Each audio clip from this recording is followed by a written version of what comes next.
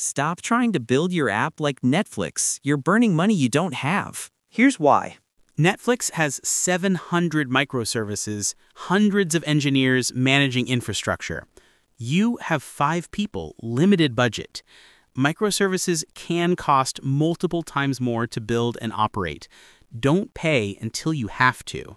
The 3-question test. Question 1. Under 100,000 users? Monolith. Question 2. Team smaller than 10 people? Monolith. Question 3. Can one person understand your entire code base? Definitely Monolith. Even Amazon started as one app. They switched when development teams grew significantly. User base hit millions. Different parts needed different scaling. Don't solve tomorrow's problems with today's budget.